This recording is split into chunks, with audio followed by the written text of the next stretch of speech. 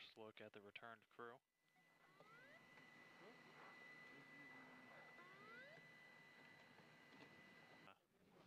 Quite unpleasant during certain times of the year.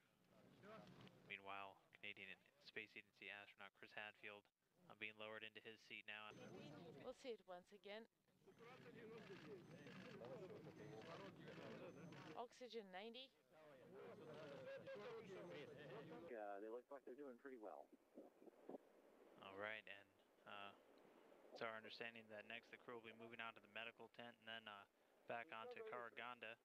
Looking forward to that welcoming ceremony. Yeah, so we're going to head out toward Karaganda here shortly.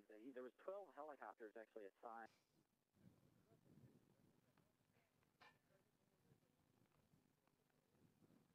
Entry suits. You can see them being carried in their seats to the medical tent, currently set up about 100 yards away from the landing site. The crew's erecting the stand used to extract crew normally when it's left upright.